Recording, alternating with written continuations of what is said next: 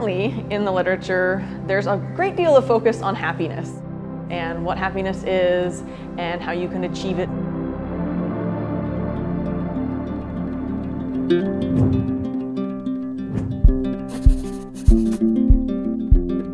Meaningfulness has received less attention in the literature.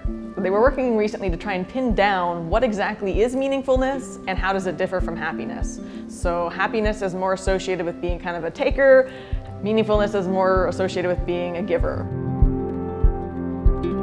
But meaningfulness, it turns out, is a bit more complex. There's actually kind of three components of meaning. There's purpose, mattering, and comprehension. And purpose is all about feeling that you have a sense of direction, goals, and mission in life.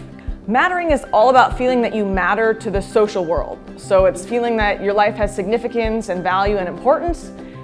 And comprehension is really all about kind of feeling that the world has some kind of order, structure, and predictability, and that life just makes sense.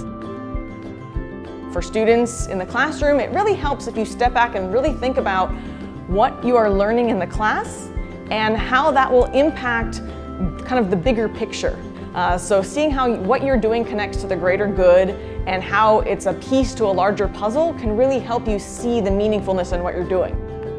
And I think from a business perspective, I think really helping employees see how what they've done in the past connects to the present and the future can really give them a good sense of purpose. And they can really start to see how what they're doing at work has purpose.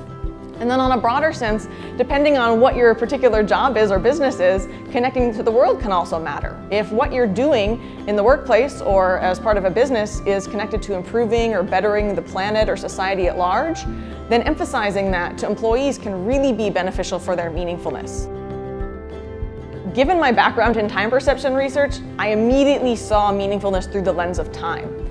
Because when people say they want a meaningful life, well, what is life but just kind of little strands of time strung together? So if you really want to understand how to make a meaningful life, you really need to view it through the lens of time and see how can I make my time spent or construed more meaningfully.